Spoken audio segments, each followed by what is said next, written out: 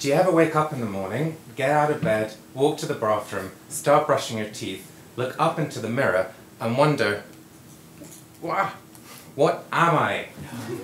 Oh no! Okay, well, if you do, then you're not alone. Philosophers have been wondering about this question for thousands of years.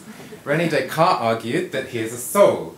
John Locke argued that I am my memories, and Thomas Nagel argues that I am brain.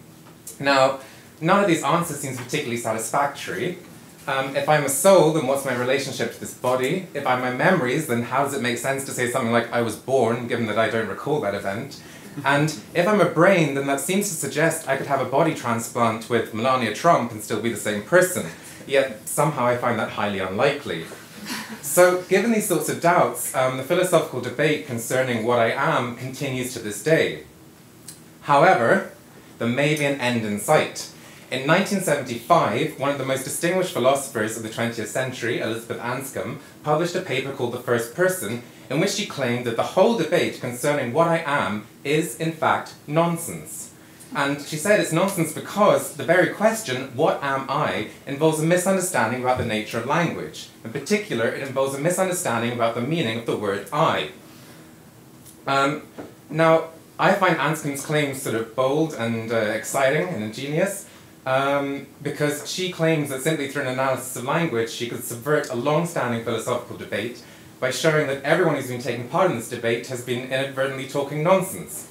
Lots of philosophers hate her for this. When I first discovered Anscombe's paper in 2016, I felt like I simply had to get to the bottom of things. Why did one of the greatest philosophers of the 20th century make such seemingly outlandish claims? And this is the start of my research, which seeks to answer two questions.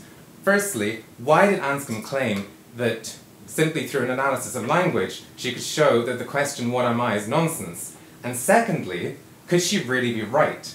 Because when I wake up in the morning and I get out of bed and I walk to the bathroom and I start brushing my teeth and I have my existential crisis and I'm wondering, what am I? Nothing seems more certain than that I am the person reflected in the mirror. And that's the end. Thank you, everyone.